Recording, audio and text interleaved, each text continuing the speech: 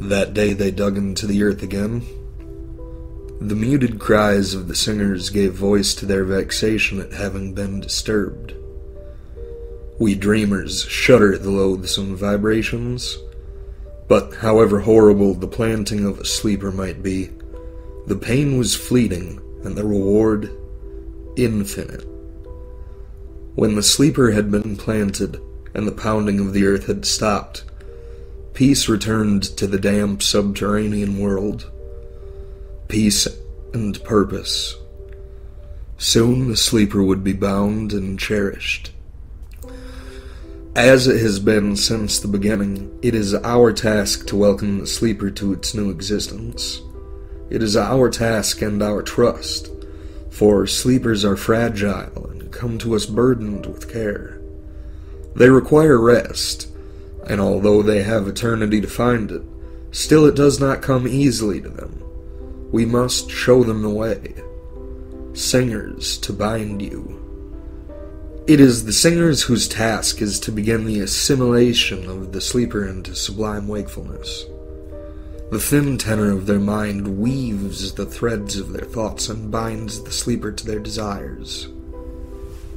Hope and longing are in their voices, and the cool dampness of soil in their unearthly musing.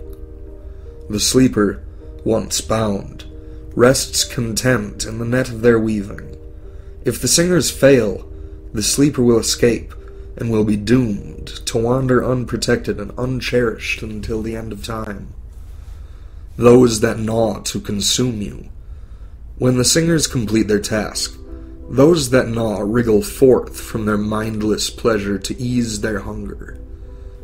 Their work is the work of seasons, though the passage of time has no meaning to them. Those that gnaw return the part of the sleeper which was planted in the soil to the soil. That part which wanders in the song of the sleepers abides until it has had time to become content. Dreamers to absorb you. We, the dreamers, come third and last.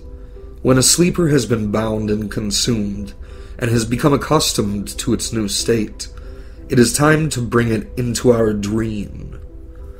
Each sleeper brings something of itself, something of its own eternal fire into the dream, and so, with each sleeper, we are made more complete, our task that much closer to fulfillment.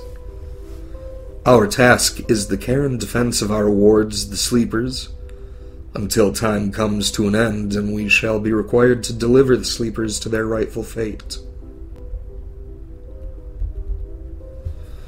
The tinny sounds of despair from the singers were the first indication that this time something was wrong. This sleeper was not like the others. We dreamers turned our thoughts towards the weeping of the singers, and stopped in surprise, for the sleeper was already bound.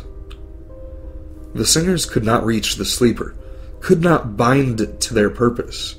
They wailed in frustration. Those nearest the sleeper were already dying, for the singers are of one thought, one purpose, and to keep them from their song brings them to grief. Those that gnaw are mindless, and the singers know only their song, but the dreamers have mind, and resolve, and will not be thwarted. We would understand what happened to our sleeper. We would know who, what would upset that balance over which we were wardens. We focused our will on the sleeper, and felt the binding about it, hard as stone. We called out a plea to our fellows. Dreamers from afar felt our sending, and lent their thoughts, yet the binding was strong, and resisted. But the strength of worms is the strength of time, of decay, of entropy. We would wear down this barrier and avenge the frail singers who were all but quiet now. The pitiful mewling of the remainder of their number reeked of resignation.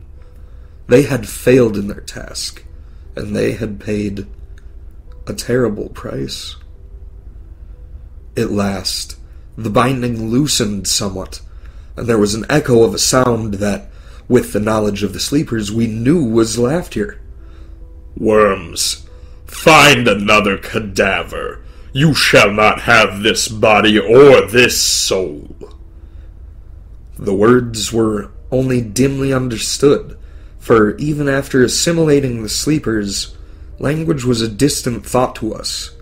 Still, we knew who had done this binding. The Stealer of Souls. Many names were known by the sleepers, but only one of them mattered. This was the enemy, who would loose what we had bound and tear apart our dream. We had faced the enemy before, on many occasions, and our memories of those encounters are bitter. For the enemy is strong, and works in the hearts and minds of the sleepers before they are delivered to us, before we can bind them to await their destiny.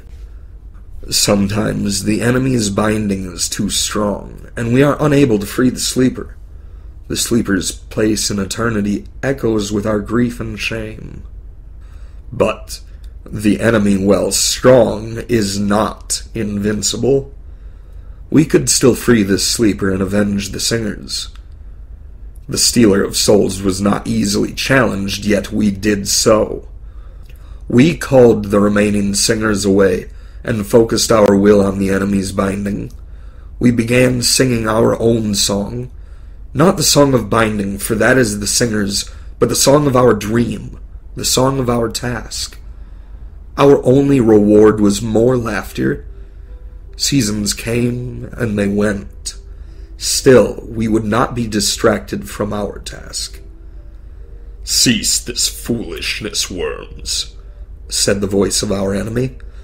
"I have eternity. You shall not have those I have claimed." We paid no heed. From the mouth of the enemy there issues forth only lies. We continued to sing, weaving threads of thoughts about the enemy's binding like a net. Unlike the soft, silky net of the singers, or the stone-hard binding of the enemy, the Dreavers wove a net that was sharp and razor-edged. Slowly, it sliced into the binding of the enemy. The binding shuddered like a living thing. Chirps of hope sprang from the singers, and we dreamers redoubled our efforts. We would shear this alien binding apart, though it took us an eternity. Burning pain lanced our mind. Dreamers wailed in agony, our song forgotten, our tortured voices echoing in the chambers of the earth.